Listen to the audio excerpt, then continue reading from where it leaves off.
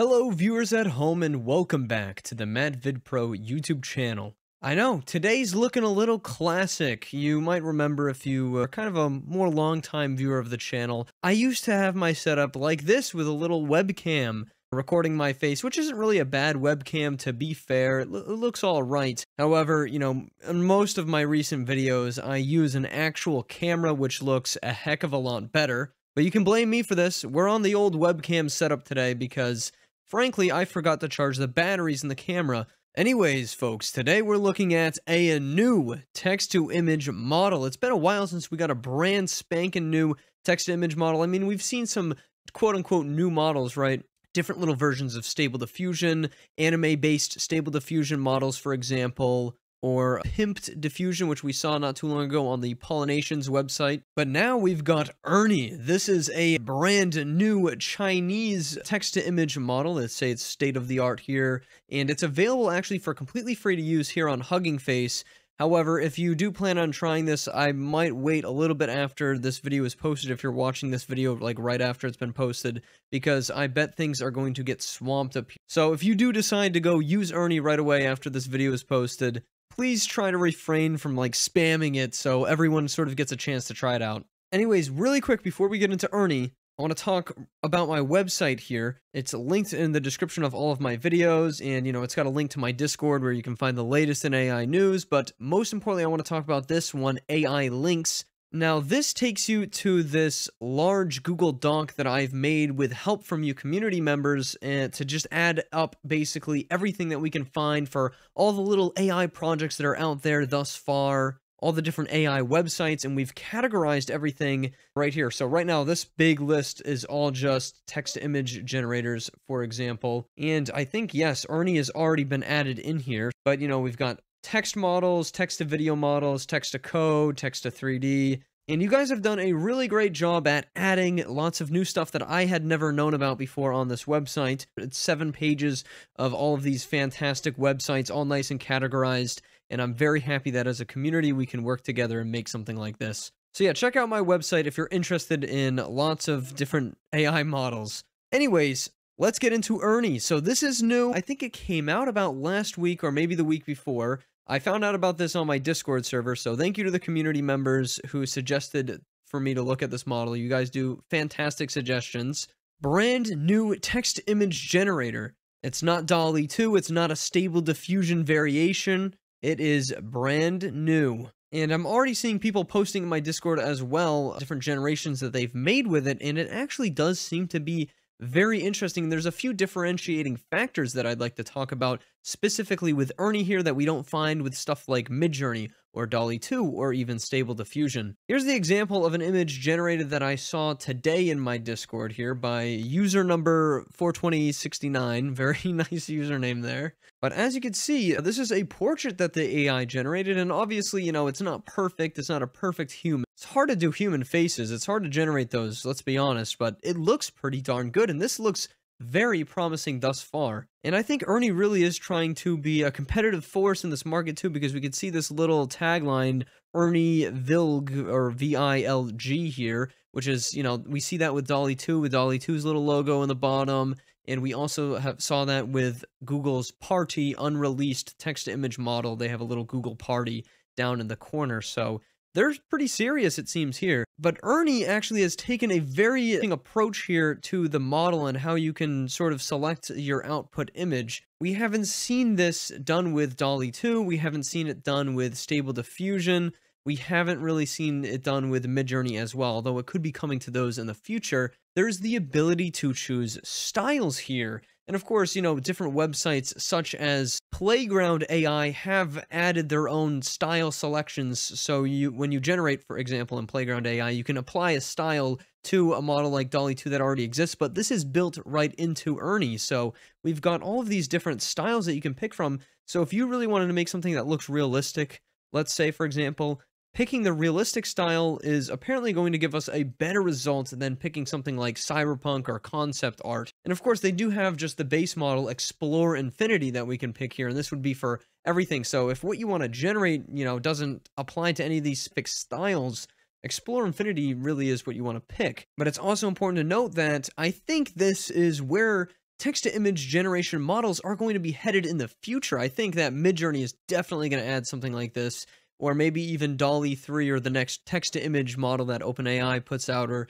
maybe Stable Diffusion as well. But I think with Stable Diffusion, it's already sort of happening just with everyone's own separate models. For example, in Novel AI, they have like a Stable Diffusion model that's completely based on anime.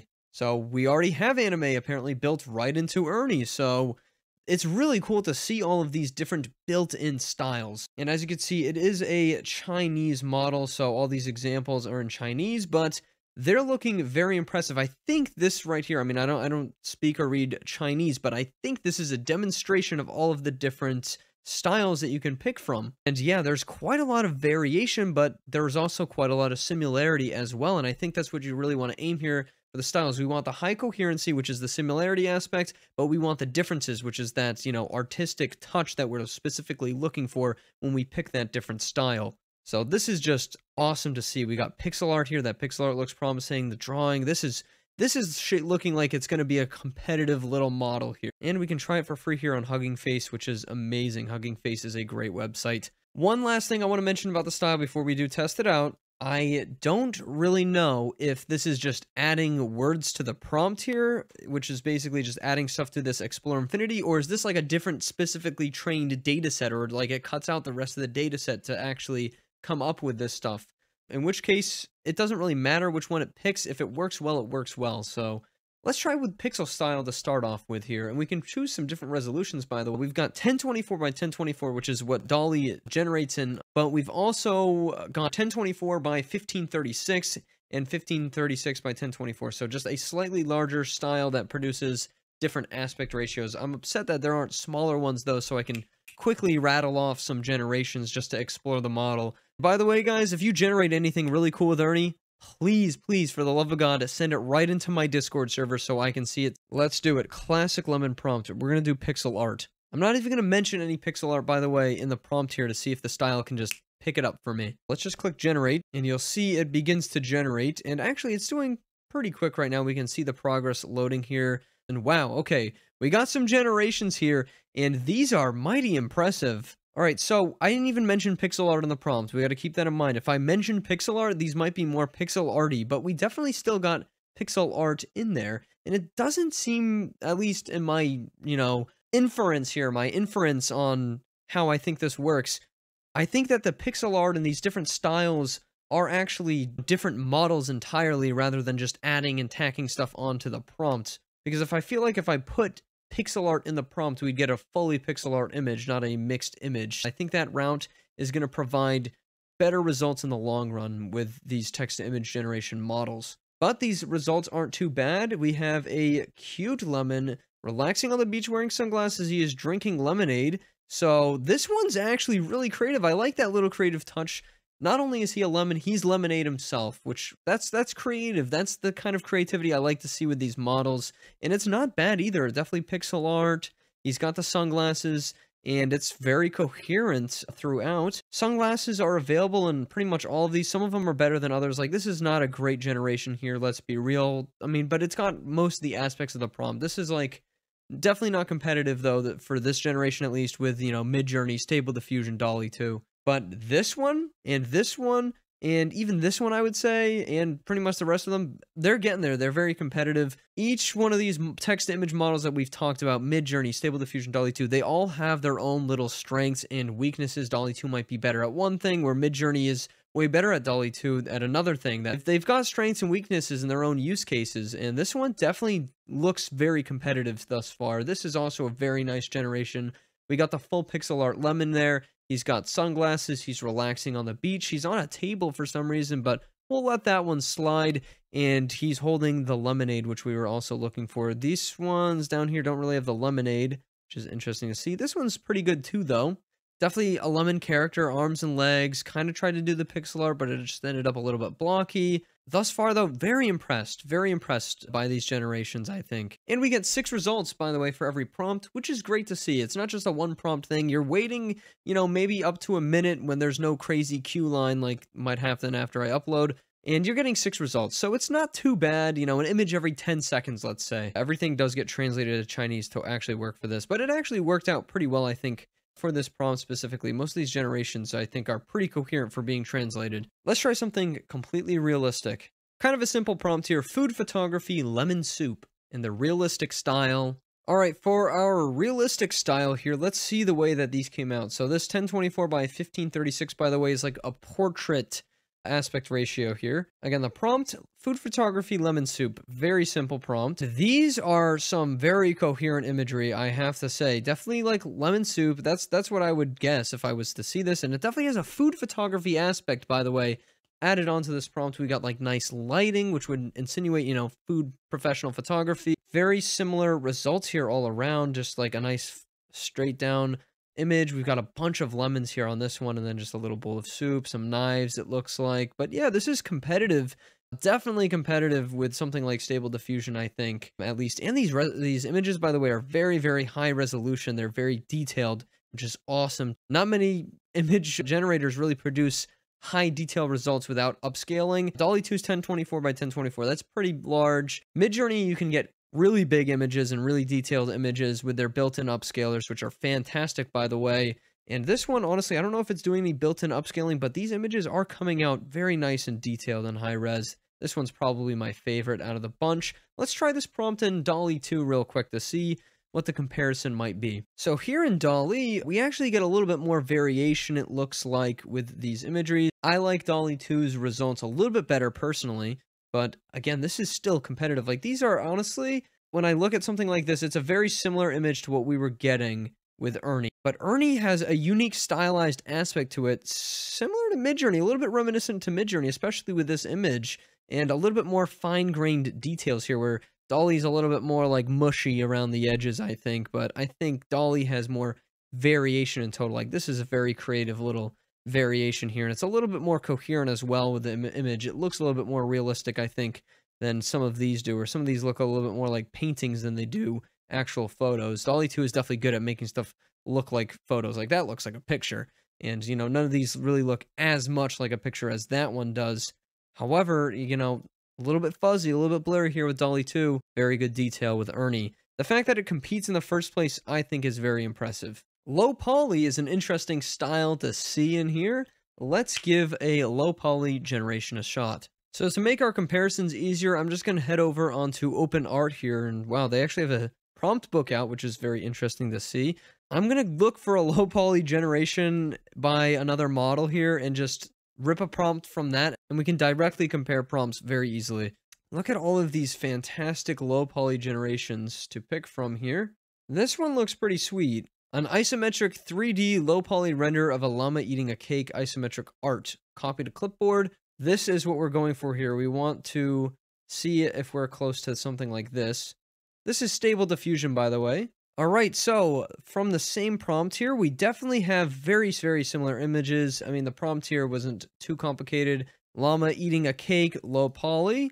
Definitely very interesting. It's really trying to do the low poly stuff here. We can really see where it's being influenced by that part of the prompt and by that style. And it's not working out as well, though, as I think just even doing low poly in the prompt does with Stable Diffusion. I know dall-e 2 also does really good low poly stuff. So I think it's not really as competitive with Stable Diffusion on the low poly front, at least. Maybe it could just be a bad generation, but these aren't bad at all, though. You know, you still got the cake, you still got the llama. It's definitely close to low poly. It's just a little bit mushy around the edges. It could be the method they're using to upscale just works poorly with low poly. But, you know, they're not bad results. They're not bad results at all. Just, I think Stable Diffusion beats them out, at least for this specific prompt. It's still pretty close, though. Let's try anime. I know. I gotta do it, folks. Let's look for an anime result here. All right, we've got this really cool lemon generation here. I have no doubt that this was generated for the lemon challenge that I hosted not too long ago here on OpenArt. Wow, these are all so good. Oh, you guys are so good at generating lemon art. These are all just amazing. It's not really anime, I will say, but I still want to try it out in the anime generation, because we're going to have a third contender here, by the way, which is an unreleased model that works with anime. And I can't really tell you much more, but I'll show you the result from it.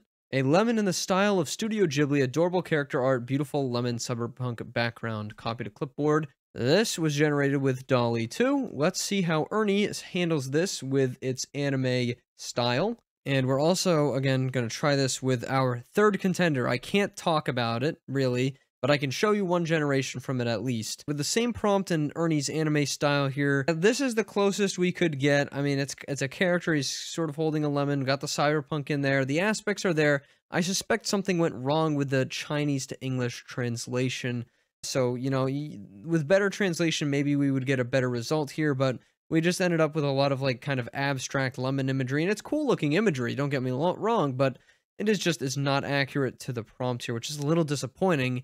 But now I'll show you with the same exact prompt what this secret model that I have access to at the moment does with this prompt. It's an anime image generator. That's all I could say. Anime image generator. Here are some results that we got with this new image generator. Yeah, it's shaping out to be a real good image generation model here. I can't make a full video about it yet. I will one day, but I can't yet. I could show you a few results though. There is a lemon-based anime character. This is a cute little lemon character for sure. That's an amazing result. Again, here's another one. Not really cyberpunk, I'll say that. It's sort of missing out on that part, but definitely very anime. This is just a beautiful, like, picture of a lemon that's, like, drawn art. Very nice. This one as well. Sort of, you know, lemony colors at least. Definitely anime character. Another just beautiful lemon art here. This is definitely like a little lemon-like character. Maybe this is like the lemon fairies that live amongst the lemon plants. I really like that. Very, very unique and cool character for sure. Then we've also got this one, you know, sort of like a lemon character. And here's our third and final one. This is probably the best result out of the bunch. You know, it's like green hair, lemon colors. Got the lemons up there, like, as a part of the hair. But yeah, definitely anime aspect there. And then just some more beautiful lemon imagery. This is shaping up to be a very, very good image generator. And I can't really talk about it much more than just showing you these photos. But yeah, this one's looking very competitive. This is like a little extra present for you guys in this video. But yeah, Ernie is shaping out to be very interesting indeed. If you guys get some really cool Ernie results, I would absolutely love to see them in my Discord server. Again, linked down below and linked on my website. Show off what you've made with Ernie. And everyone, I'll see you next time in the next video. Thank you so much for watching. Please make sure to check out some of the other videos on this channel if you liked what you see with this one. And I'll see you guys next time.